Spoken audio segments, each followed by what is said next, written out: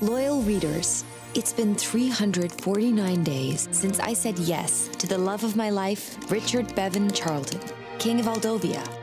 Somehow, through all this insanity, I'm still me, even though I'm about to become queen of a small country. I can't get over the fact this is going to be my home. Until the wedding, you're going to have your own bridal suite. Suite? Wow. Amber! Emily! I can't believe this is actually happening. It's real. Oh, it's very, very real. Christmas spirit has overtaken the palace. What do we think of that? Is that a snowman or a Yeti?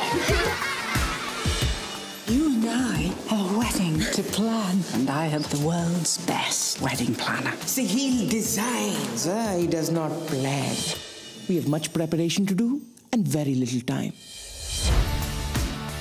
I can't see. We are looking for you, darling. It's perfect. I'm looking for something more contemporary. Aldovia has traditions.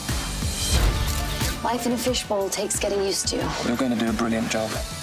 You're having some royal pains. It's like Bridezilla in reverse. Could you turn to the left? Down? Right?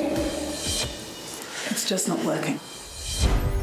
Now that you're part of the royal family, we must be careful of the image that you project. I just always thought that my wedding would be about being with the person I love. I didn't realize that meant having to give up who I am. I suggest that you cease from any activity pertaining to your blog immediately. No way. Your Majesty? Amber. The titles and responsibilities we bear can overwhelm any person, especially a good-hearted one. Your wedding is about you and Richard. Everything else is secondary. I'm so sorry.